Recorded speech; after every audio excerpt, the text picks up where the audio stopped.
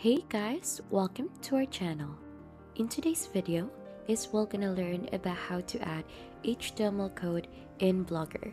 So if you want to go ahead and try to add in an HTML code in your blog post, so here is a step-by-step guide for you. You'll just need to log in onto blogger.com and then you'll need to head onto the post or onto your blog that you want to add your HTML with. So as you can see, we're in here already. We have successfully signed in and we have already chosen my blog in here.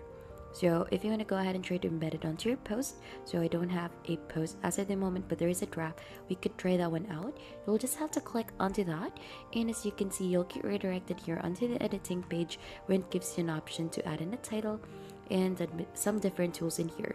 So here the post settings, and here onto the upper part the different tools. To add in an HTML code, you'll just need to locate this icon, the pencil one, click onto this drop down arrow, and you should be able to see HTML view, and then you could go ahead and try to add in here an HTML code. And that's just basically it onto adding HTML code in Blogger.